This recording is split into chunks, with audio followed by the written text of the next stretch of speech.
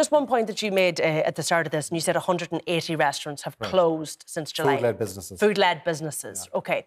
Out of how many in the country? There's about nearly 10,000 businesses in the country.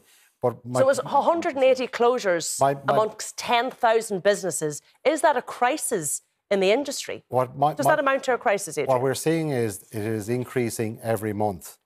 And to make this point, there are more businesses closing than there are opening.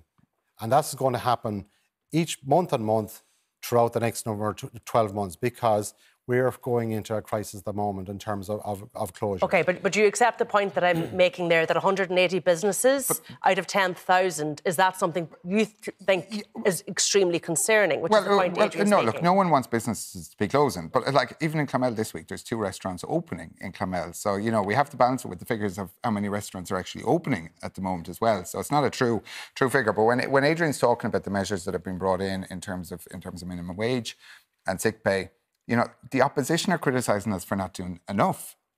So when we brought in the increase in minimum wage, the opposition wanted us to do more. When we brought in sick pay, when that was going through the committee, we wanted to do it over a phased basis of 4 years. So you do 3 days the first year, then 5 days, then 7 days, then 10 days, to help employers.